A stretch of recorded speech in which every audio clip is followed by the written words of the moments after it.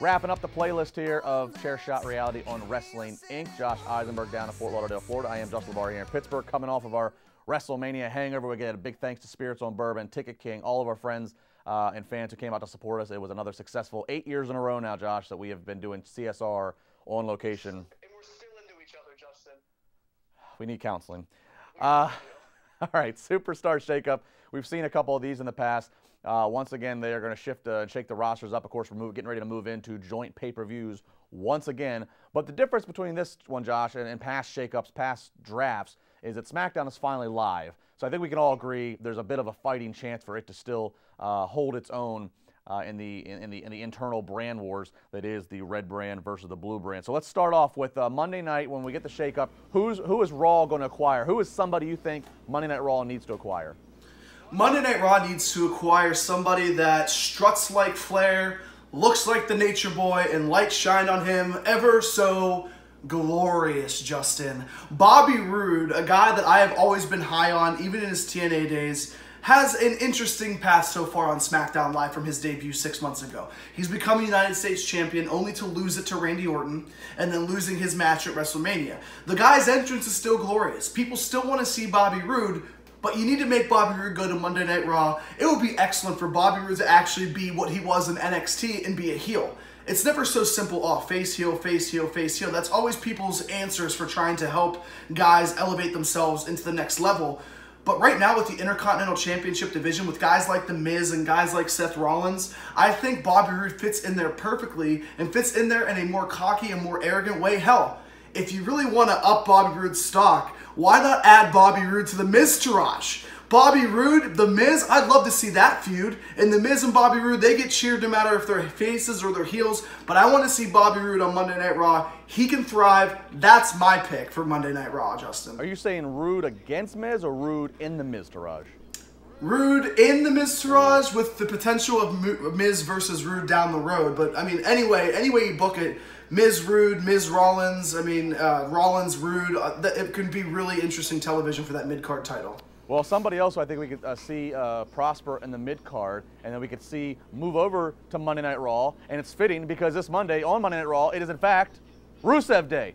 So I think, every day is Rusev Day, Justin. I think if we could have Rusev move over to Monday Night Raw, look, Rusev, he shot with the rocket here in the last few months. I mean, the Rusev Day thing has gotten over him as a babyface, completely abandoning the what brought him originally to WWE with the traditional foreign heel gimmick. Hey, all characters have to evolve. He has evolved. The merchandise is selling well. I think obviously SmackDown, only a 2-hour show. Segments tend to be tighter. I think moving Rusev over to Raw could open up a whole new playing field, not only of fresh opponents, but a whole new playing field of, no matter how equal we try to have Raw and SmackDown, and the fact that SmackDown is live, Raw still always is going to be that 1A show. It's always a flagship. It's the longest running. It's what started it all. It's Vince's baby. So I think if we could take Rusev and the entertainment that Rusev is, along with that powerful selling merchandise that he continues to have, and you put it directly in front of Vince McMahon, because Vince is not always at SmackDown anymore. If you put it directly in front of Vince and you put it with some of the other options and opportunities you could present on Monday Night Raw and the booking, I think that could be really well for Rusev. And yes, bring Aiden English along with him.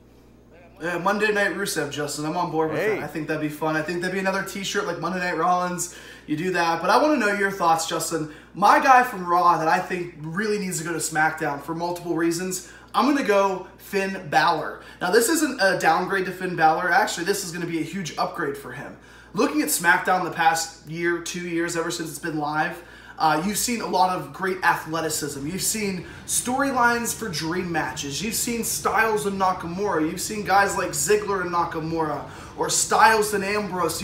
You've seen more athletic, more versatile, and more interesting, in my opinion, characters on SmackDown Live. So why would you not put Finn Balor over there? Because everybody wants to see a club fight, right? They want to see Styles versus Balor down the road and not thrown on a random pay-per-view for Raw just in the nick of time. You want to see a long developed storyline. So you see Styles there, you see Balor there. Hell, you can still have guys like Nakamura and Baron Corbin to spice things up down the road.